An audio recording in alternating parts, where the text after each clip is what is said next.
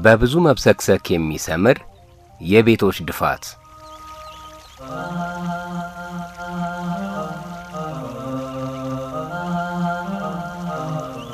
ከፊት ጉንዳኖቹ በራሳቸው ጥበብ ይሆን ወይም ከሰቦች ሰርቀው እንደሆነ ባልተረዳው ትዕይንት ወደ ላይ ተቀጣጥለው ትርኢት ያሳያሉ። ሰርከስ ነው የሚመስለው። መንገዱ ደግሞ ወደ ከፍታ፣ ከፍታው ግን በስጋ አይደለም በመንፈስ እንጂ። በዚች በርካቶች በወደዷት አዲስ አበባ ሸገር በአካል ከፍ እያሉ ቢሄዱ አንድም አሮጌ ጣራ ሁለትም በርካታ የዲሽ ሳህኖች ከነትልልቅ ድንጋዮቻቸው ከማየት አይዘሉም። በእውቀቱ ስዩም በአንድ ወጉ ላይ እንዲህ እንዳለው አዲስ አበባም ድንጋይ የሚዘንብበት ወቅት ይኖር ይሆን እንዴ? ግን እስኪ እኛ በመንፈስ ከፍ እያልን እንሂድ ወዴት እንዳትሉ። ከፍታ የመለወጥ የማደግ የመጎልመስና የማስተዋል ውጤት ነው። በተግባር የሚገለጥ በአንደበት ያልሆነ በጥበብ የተሞላ ለፍጹምነት የቀረበ የመንፈስ ስጦታ ነው። ስኬቱ ለአካላዊው ዓይን የተገለጸ የሚታይ ቢሆንም ቅሉ እንዴት መጣ በምን ተአምር ሆነ የሚለውን መመልከት የሚችለው ደግሞ ዓይነ ልቦና ውስጣዊ ዓይን ነው። መንፈስ ረቂቅ ነው። በዓይን አይታይም፣ በእጅ አይዳሰስም። ህላዊነቱ ነፍስ ውስጥ በስጋ ሲገለጥ ነው። በመንፈስ ከፍ ስንል ከዝብርቅርቁ ዓለም ወጥተን ረቂቁን ምስጢራዊውን የሰው ልጆችን ልደት የመፈጠር በምድር የመመላለስ ዓላማ በግልጽ መረዳት ቀሊል ይሆናል። በዕለት ተዕለት እንቅስቃሴ ውስጥም ከንቱነት የሞላው ተግባር የቱና ለምን እየተከወነ እንዳለ በመንፈስ ከፍ ሲባል መረዳት ይቻላል። በመንፈስ ከፍ ያሉ ሰዎች ቀዳሚ ተግባርም ይህንን የሰው ልጆች ድኩም ሐሳብና ተግባር በተገለጸላቸው ልክ ኪነ ጥበብን መሳሪያ በማድረግ ሲያሻቸው በዝረው አሊያም ደግሞ በጥቂት መስመር ስንኞች መውቀስ፣ መግራት፣ ማሰልጠንና ማስተማር ሳይሆን ይቀራል ትላላችሁ?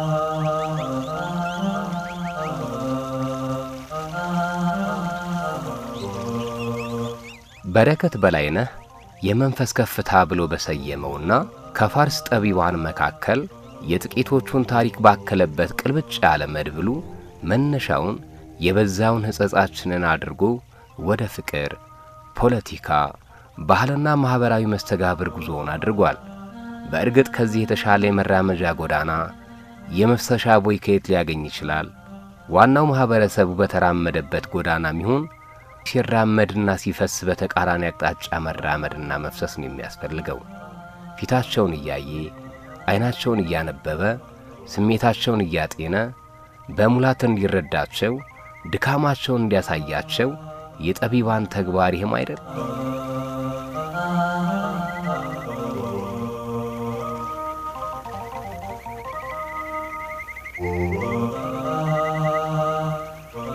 ከሽፋኑ በኋላ ስንገልጽ መልሰን የጉንዳኖቹን ነገር እናገኛለን። ልጅነታችን ላይ ሲርመሰመሱ አይተን የሸሸናቸውን ያትናንሽ ነፍሳት ለክረምት ወራት የሚሆናቸውን ስንቅ በመሰብሰብ የጋራ ጥረት ላይ መሆናቸውን መቼ ተረድተን ፍርሃት የሆነ እውነቱን የደበቀብን ወይንስ መልእክታቸው እንደ ከረመ ወይን ጣፍጦ እንዲህ ይነበባል። ብቻችንን አይደለንምና የብቻዬ የምንለው መንፈስ ጉልበቱ ምንም ነው፣ ያለኛ እኔ የለም። የመንፈሳችን ከፍታ የሚለካው በእኛ ብቻ ነው። እንዴት የሚወደድ መልእክት ነው! ውድነቱ የመነጨው ከሐሳቡ ቀድሞ ከግብራቸው ነው። ቀጣዩን ገጽ በጉጉት ለመግለጽ ምክንያቶቼ ደግሞ እናንተ አንባቢዎቼ ያላችሁ የመቀጠል ፍላጎት ነው። ተፈጥሮን ለምናኔ ሳይሆን ለምናምንበት የተጠቀምነው በዓይናማው ዓይናችን በማየታችን መሆኑን አስረግጦ እንድናምን በመናኔ ቃል በሚሰብክ የ24ኛው ገጽ ግጥም እንዲህ ይላል። ቆራጭ ፈላጭ ዓይኔ አጥር ሳይገድበው ቃል ሳያሳስበው ድንበር እየጣሰ የሰው ሐቅ ይቀጥፋል። ልቤ ግን ምስኪኑ እምባ እያጠቀሰ ስህተቱን ያድፋል።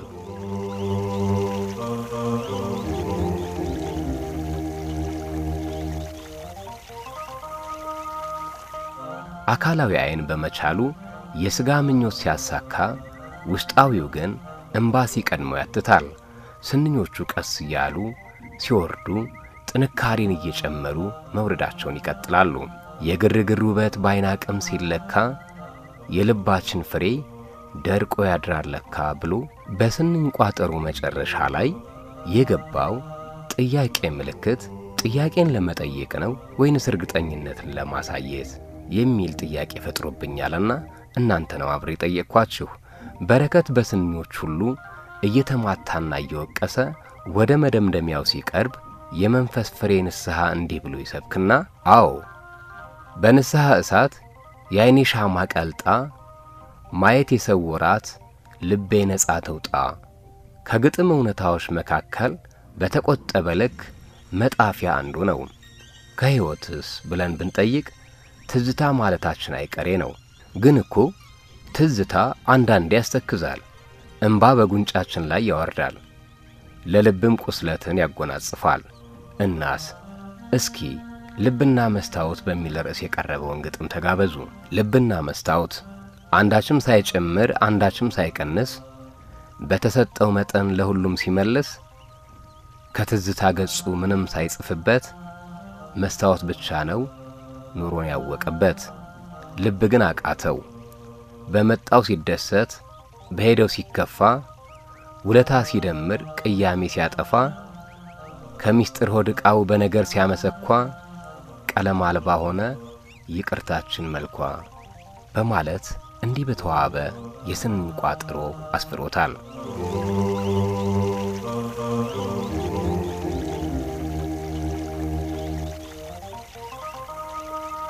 ገጽ በገጽ ግጥሙን በጋበዝኳችሁ ነበር።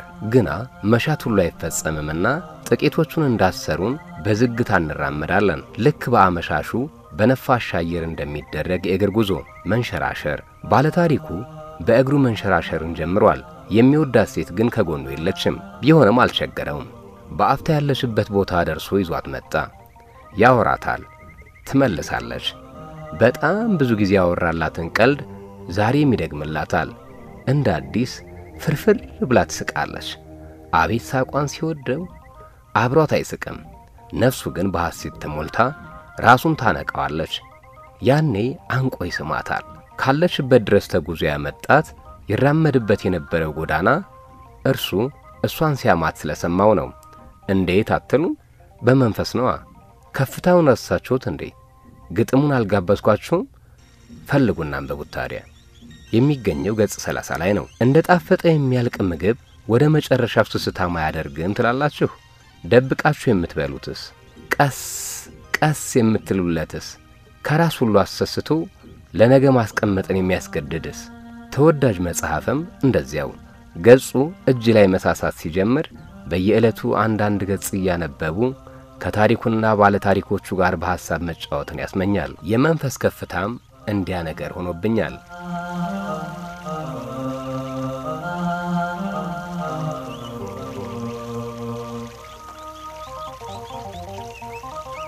ወዲህ አንዳንዶቻችን ለራሳችን ያለን መረዳት ለችግሮቻችን የምንሰጠው መፍትሄ ከየት መመንጨት እንዳለበት በጣም በተሳሳቱና በተቆጠቡ ባለ 5 መስመር ስንኞች ቋጥሮታል። እስኪ እናንብበው።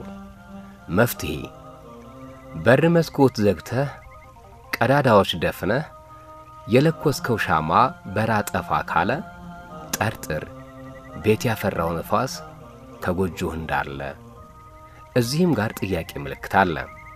ከመጨረሻው ስንኝ በቀደመው ባለ አንድ ቃል ስንኝ ጠርጥር ብሎ በቃል አጋኖ ትኩረትን ከሳበና ትዕዛዝ ካስተላለፈ በኋላ ጥያቄ ምልክት ለምን?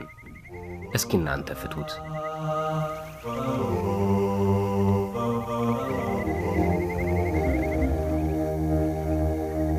መክሊት ምንድነው?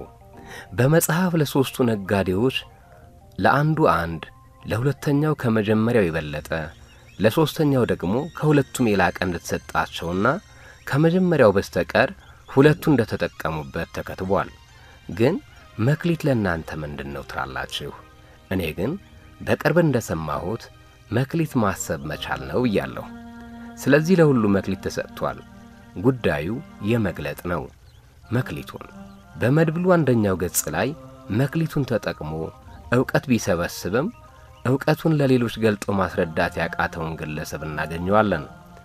ያው በሁላችን አረዳድ ለእርሱ የማስረዳት ጥበብ ወይንም ችሎታ የለውም ማለት ነው። ታዲያ ምን አታገለን? መተው እያለ የኛ ምርጫ ሊሆን ይችላል። በግጥሙ የተዳሰሱት አብዛኞቹ ሰዎች ያደረጉትም እንደኛ ነው። ጥቂቶቹስ?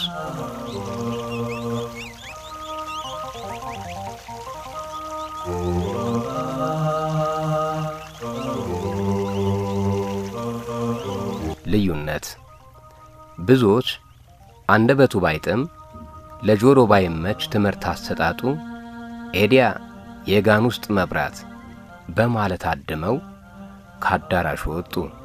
ጥቂቶች የመምህሩ ዕውቀት የጋን ውስጥ መብራት መሆኑን ያመኑ አምነው የተግባቡ አዳራሹን ትተው ወደ ጋኑ ገቡ። ለኒህ ለጥቂቱ የተገለጠው መንፈሳቸው ነው። በእምነታቸው ልክ የችሎታ ልክ እምነትም አይደል? በእምነታቸው ችለው ወደ መምህሩ የዕውቀት ማጀት ዘለቁ። በመዝለቃቸውም ከማዕዱ ጠግበው በሉ።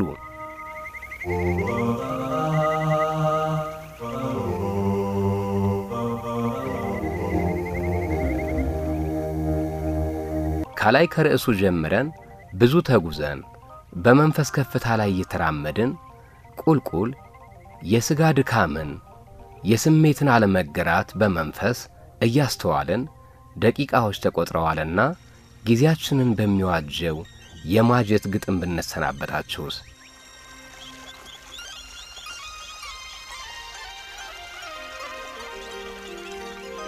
ኑሮና ጣዕም ሙያዬን ታውቃለህ፣ ማጀቴን ታያለህ። እንጀራ ሽንክርዳድ ገበታሽ ጣዕም አልባ ለምን ትለኛለህ? በል ዝም ብለህ ብላ። ቸርቻሪ መንግስታት፣ ሰነፍ ገበሬዎች፣ በዝባዥ ነጋዴዎች በበዙባት ዓለም ጠንካራ ጥርስ እንጂ ቀማሽ ምላስ የለም። ጽሑፉን ያዘጋጀላችሁ ያሬድ ጅልቻ ሲሆን አዘጋጅቼ ወደ እናንተ ያቀረብኩላችሁ ደግሞ ያለው ጌታነህ ነበርኩ። መልካም ሳምንት ይሁንላችሁ።